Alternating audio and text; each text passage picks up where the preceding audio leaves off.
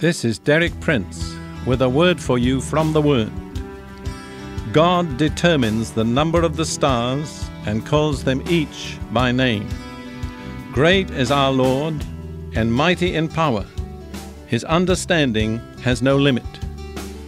There, the Scripture gives us a beautiful picture of the measureless wisdom, knowledge, and power of the Lord.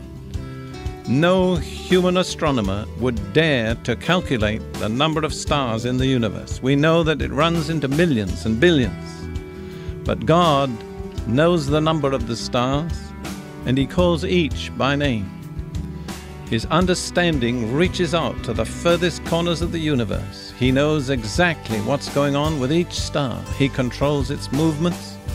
Astronomers can compute mathematically where each star was thousands of years ago, or where it will be thousands of years from now, because the stars are so absolutely accurate and reliable in their movements. But don't let's attribute that to some unseen mechanical force.